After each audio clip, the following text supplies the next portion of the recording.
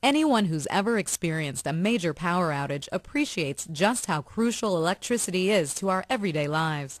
Lights, motors, and countless other devices need electricity to operate. That's where electrical engineers come in. Besides designing and testing electrical equipment, they oversee its manufacture, installation, and maintenance. In addition, these engineers also work on complex electrical systems called grids that provide power for entire areas of the country. The work is intricate and demands great attention to detail. You must be able to follow technical manuals and diagrams.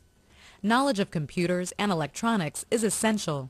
So is an aptitude for problem solving. Since it usually takes a team to get a job done, being comfortable working with others is a valued attribute. These engineers must fully understand government guidelines as well as construction requirements. Handling electricity can be dangerous, and safety equipment is often required. Most electrical engineers studied math and science in college, graduating with at least a bachelor's degree. The work tends to follow a regular 40-hour schedule and is usually indoors. If you want a career that truly has the power to impact people's lives, consider becoming an electrical engineer.